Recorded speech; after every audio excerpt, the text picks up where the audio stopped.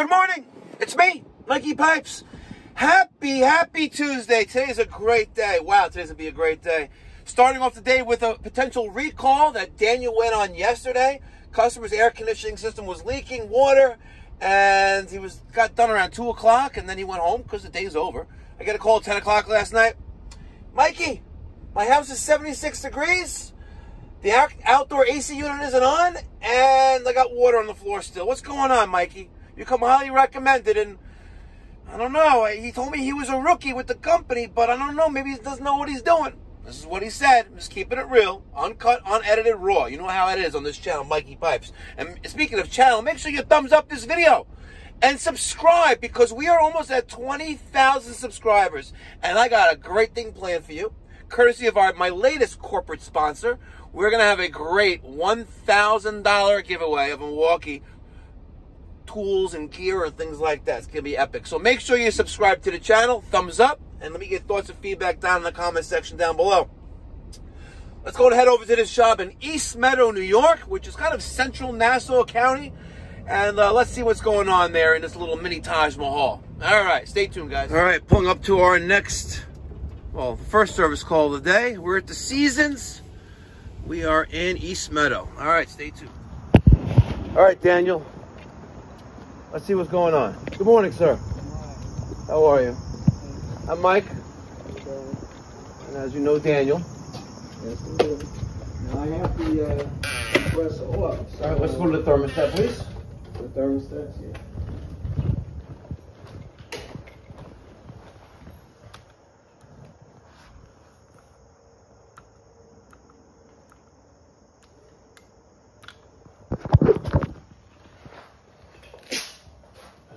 Filter's clean, which it looks like it is. Okay. Let's see the unit inside. Thank you.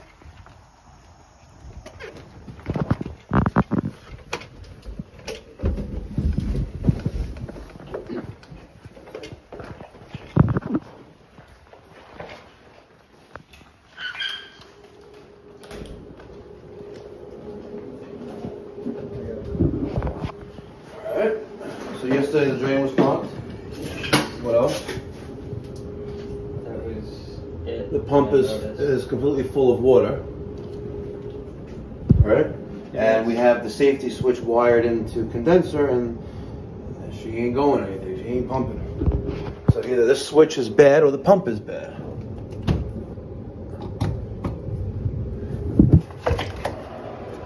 Or you had a jammed up pump.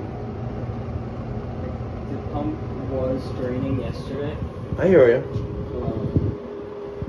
Not a bad idea to replace the pump. That's what failed. The pump was not pumping until I just shook it, and now it is pumping. Okay, now that caused the compressor to stop? Because there's a safety switch on it.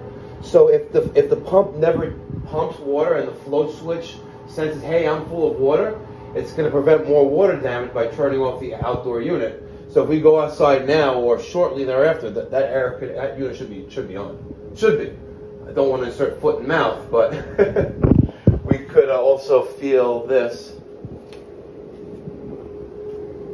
Let's go outside and see if it's on. 240 volt pump. And of course, there's the outdoor unit, which is running. I can't blame you for that one. It's technically not a recall. But it's just coincidental. I don't want to, you know. He'll be in a bad mood all day. It's not his fault. That you can't. But did you put any tablets in the condensate pump too? Yeah, maybe that played a factor into it, but Why do you say that? I don't know. It's kind of odd though. But the pump was full of water. Why wasn't it discharging it? Because it didn't sense that there was water in the pump. However, the float switch, which then prevents this from running, if it's wired properly, it's part of the same flow. That's why you got to replace the pump. That's what it is. Now the water should be coming out, or that's... And it's not, right? Not really. You know, when you tried it that time, it came out just that one time, and I guess then it stopped coming out. The water you put in, remember we checked? Yeah. And the water came out, but then I guess after that it just stopped coming out. I don't know. So you're saying I need a pump? Is that something you have on hand? Yeah. Well, you should replace it. I don't want the phone call at 10 o'clock again that, hey, it's not working again. Right, I know. And you shake the pump as the solution. You shouldn't have to shake the pump as a solution. Again, nothing lasts forever, but the building is, like, 12 years old. Yeah, it's probably right, and it's probably 12 years old as well, and probably a good idea to replace it. You have a 240-volt pump in your truck? Okay. If you don't, I do.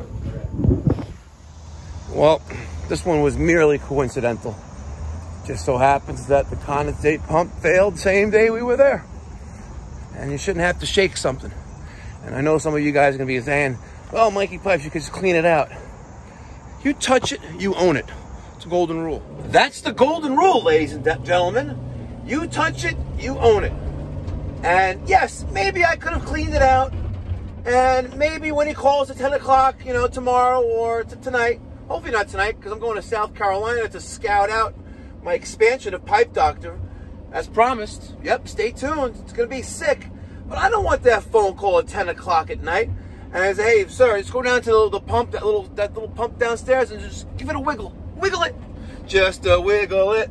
I want to see you wiggle it. Yeah, I'm effing nuts. I know. Crazy.